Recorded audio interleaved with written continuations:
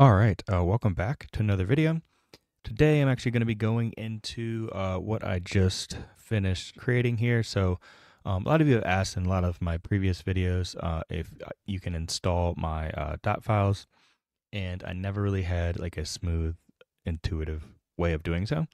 You could install it technically through DCLI if you used like my DCLI setup, but that gives you like my entire configuration, and it's not the cleanest way of getting it, and starting fresh for yourself to be able to configure it the way you want it after you have it. So basically, what I did is I created a new repository for Blackdawn configs. So these are my dot files for Hyprland and for Niri, only with the dank shell for right now. I will add the Noctilia as well down the road, and you have like the whole shell switching and stuff like that. But for right now, I wanted to keep it simple just to get it out there and for you to be able to install Hyprland and Niri with my theming and configuration and everything. So basically, you can install both of them. There's an install script that you can install either Hyprland or Niri or both, whichever one you prefer. It is going to come with the DMS bar at the top, so that's going to be everything for your lock screen notifications and all that good stuff. I do use Capuchin Mocha theme, consistent theming throughout all your applications with the terminal and the shell and everything. And this does come with the DMS greeter, so we'll change your greeter. So if you have like SDDM or something like that, it will change it to the DMS greeter, themed with the Capuchin theme and everything. So that will be installed as well. So my suggestion is actually doing like a fresh install of Arch or CachyOS or whatever it is, and doing no desktop and going and installing this.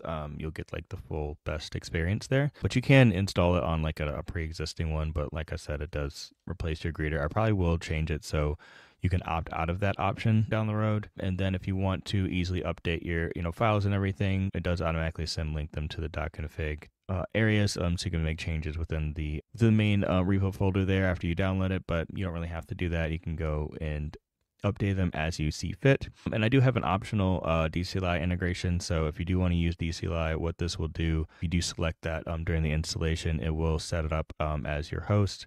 But we'll create the YAML files for the existing packages that it takes to create these dot files. So that way you are at least set to start with these files being added to your configuration, and then you can change and update things as you see fit in your DCLI setup. So this is what you will get kind of out of the box here with the telepurple icons and your Capuchin theming. So yeah, so you can just come down here and do the install script here to get everything installed. And like I said, you can pick which one you want. There's an optional option for the DCLI integration, so you can do that if you want to, and it's going to theme all the applications and everything. And I will add some more applications down the road, but optional applications, it's just the Zen Browser, Zed, and Helix. Those are just the ones that I already had in the configuration that I made optional. These are required for the actual theming portion of it, so you can change these down the road if you want to, but that's what it comes with out of the box. And like I said, I will update this to be a little bit more flexible, to give you some more options and stuff. But I just wanted to get something out there that will be able to download my configuration, like a lot of people have been asking for, and other videos and things like that. So and then I have like the universal keybinds for both compositors. These will work on both of them. And then like I said, we have the DCLI integration, which is optional. You don't have to do it if you don't want to.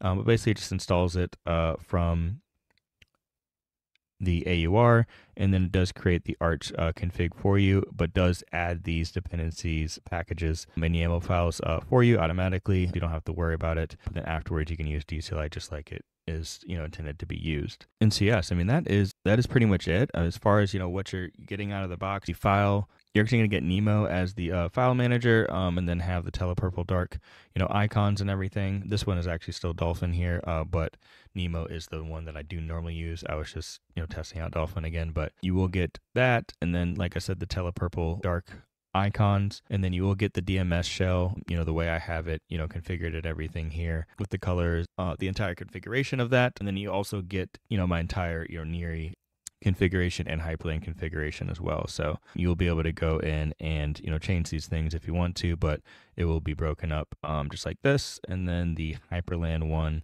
will also have all the options, in here as well. And like I said, I do have, want to bring other shells like Noctilia and Axe Shell. These are not actually connected at the moment, but I will add those and add like the switcher script to be able to switch between the different shells and stuff. But we're going to keep it simple to start and kind of go from there. But if there is anything like you do want, you can definitely hit me up in the comments and let me know what you would want to see in future iterations of this. If you do test it out, please let me know if there's any bugs, errors, issues. I intend there to be something wrong with it, but I have done some testing on my test PC and installed it on CashOS the first time, and everything went fairly smoothly. Had a couple hiccups and issues, but I did fix those, so it should be a pretty smooth installation as of right now. But if you do run into any issues, definitely let me know, and I will get to them as soon as I can. But I definitely wanted to get this out there for people to be able to install it. And it also comes with all of my wallpapers as well. So I know a lot of people ask for the wallpapers, so these are in this repo as well, so you can grab those. And I will make the repo clonable, so that way you can use it and change it and configure it however you want to. So that way you can use what you want and take out what you want. But yeah, so I guess that is it for today. If you've enjoyed my content, definitely consider liking and subscribing. If you want to support me with like projects like this or DCLI or anything else I've done or my content itself, please do so by going to ko-fi.com/theblackdawn. And other than that, I will catch you guys in the next one. Peace.